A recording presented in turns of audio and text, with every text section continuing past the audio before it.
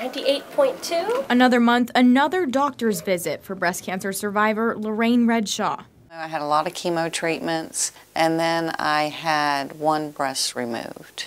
Chemo, surgeries, radiation therapy, grueling but life-saving treatments Redshaw and other survivors hope to never endure again.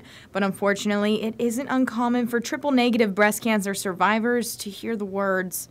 You're hearing that, oh, it's come back again. You know, you hear that it's come back again for someone else. And I'm like, you know, you get to thinking, well, that's going to be me one day. But now a new treatment, folate receptor alpha vaccine, may be the answer for those survivors. We try to see that perhaps maybe we can use patients' own immune system to fight against that cancer. Deep breath.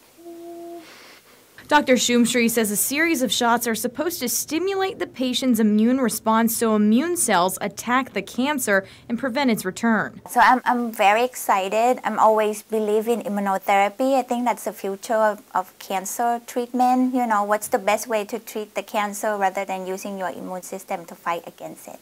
Redshaw is one of about 70 survivors participating in the clinical trial, all with a common goal. Research in breast cancer has, you know, going forward so quickly because a lot of patients willing to help. If you have the health and the stamina to be able to do it, we want no one to have to go through surgery and radiation and all that. Jocelyn Howard, First Coast News, on your side.